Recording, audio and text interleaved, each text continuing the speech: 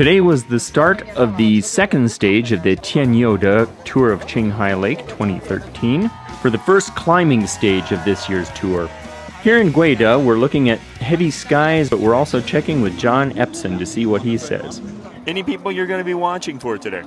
Especially Tabriz, Miss Barney, and number 65, also this team. Yeah, number 131. He looks really tiny and I want to keep an eye on him. Got it. One of the other main competitors, Hossein Askari. This from stage 2 to stage 8, I think every stage important. And also in Qinghai Lake, every stage in top, the high lake very dangerous because every day also have wind. Every day we can change everything. You know, if something not so good tactic, I think lose everything. If something take yellow jersey, but he don't do the good tactic, maybe lose anything, maybe lose everything.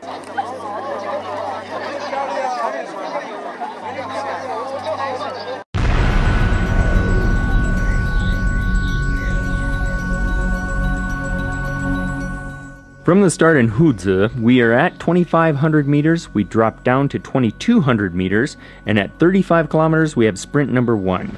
After another 35 kilometers, we have sprint number 2, and then we start the climbing in earnest, going up to a high point of 3,786 meters before dropping down the final 50 kilometers all the way down to 2,200 meters once again, giving those quads a nice long rest.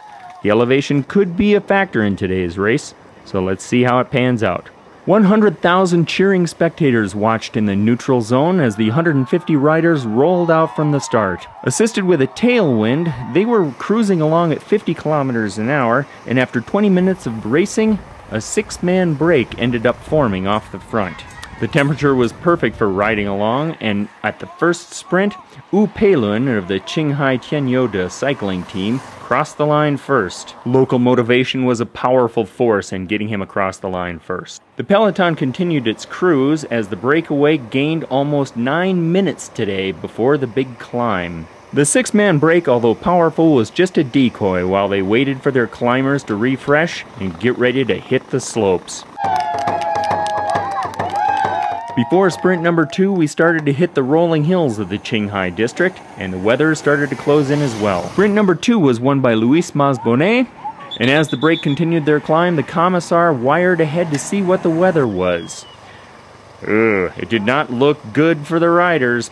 At the base of the King of the Mountain, we had the same 6 riders away, 1 man short in the breakaway as they hit the fog. At 5 degrees and 20 yards of visibility, things looked grim. But Hossein Halazare ended up coming over the top. The winner of the 2012 Tour of Qinghai Lake and also the King of the Mountain winner took the first mountain points. The downhill was treacherous with many hairpins, wet roads, and exceptional danger. With 57 kilometers of beautiful scenery around them, the riders were in no mood to be sightseeing. 6 men broke away at 25 kilometers to go, and they held a slim lead until crossing the Yellow River, the peloton was in hot pursuit. David de la Fuente had power to spare as he was breaking away from his breakaway companions, and with moves that would put Michael Jackson to shame and exuberation that could light a small city, he crossed the line with 2 bike lengths ahead of his breakaway companions. Crossing the line in second place was Massimo Graziato from Lampre Merida.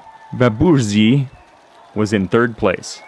As our stage winner was surrounded by happy teammates, we were able to get in a couple questions to find out what were his tactics over the race. My plan was to keep a solid, steady climbing tempo and remain in contact, as climbing is not my forte. I had good legs on the downhill and felt as if I could go on attack when the chance arose. I joined the breakaway with 25 kilometers, and with 4 kilometers to go, I was sure, well, pretty sure I could win. The podium girls are like nowhere else you'll find. And they welcomed the stage winner with a winning bouquet and a bottle of champagne to blast into the crowd. All 3 of them literally showered the cameramen, causing great anguish. The blue jersey for Best Asian Rider was won by Daniil Fominykh. King of the Mountain was last year's winner, Hossein Alizadeh. Mas Bonet picked up the green points jersey due to his first place finish in the second sprint and getting 8th in the stage. The yellow jersey is David de la Fuente. Look at that champagne go! The general classification is still pretty tight after the second stage, with David de la Fuente in first, Massimo Graziato in 4 seconds, and Thomas Vaubourzeix. Join us tomorrow for the Stage 3 China Construction Bank Guide to Qinghai Lake stage, another over-category climb, and another bunch of serious racing out here in China.